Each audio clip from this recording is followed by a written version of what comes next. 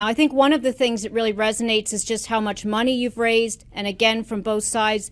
Is there any total you would want to get out there now in terms of just as a show of the momentum that you have in terms of fundraising, or where it's coming from? Oh, I don't have a target like that, Diane. I think, we've raised, the campaign is doing well on fundraising, and the super PACs are, but they're never, we're never going to have the kind of money that, the DNC has. As I said, $2 billion. Oh, they're the big industries and Wall Street.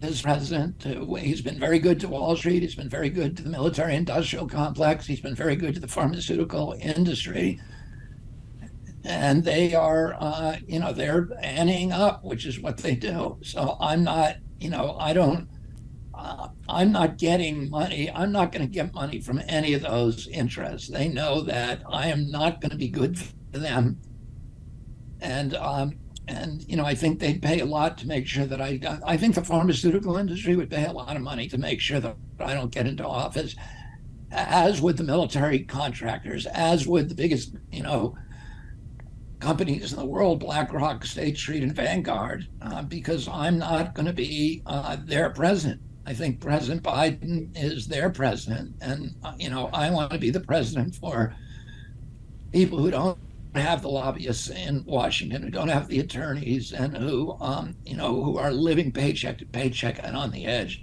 Those are the people I'm going to represent, and it's not going to be any good.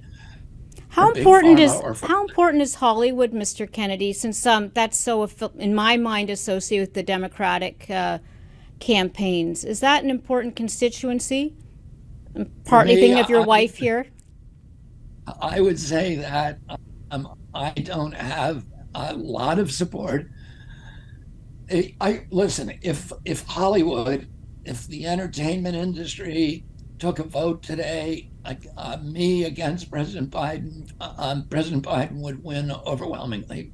I have some support out here, but it's definitely not in the mainstream of the industry at this moment. I think maybe that will change, because I think a lot of the reason the opposition to me is based upon an inaccurate caricature of what I believe in, what I stand for, what I've done with my life, that is promoted ubiquitously on CNN, MSNBC, and the New York Times. And I think the more that people understand what I really stand for and what I've really done, that more and more of them will come around.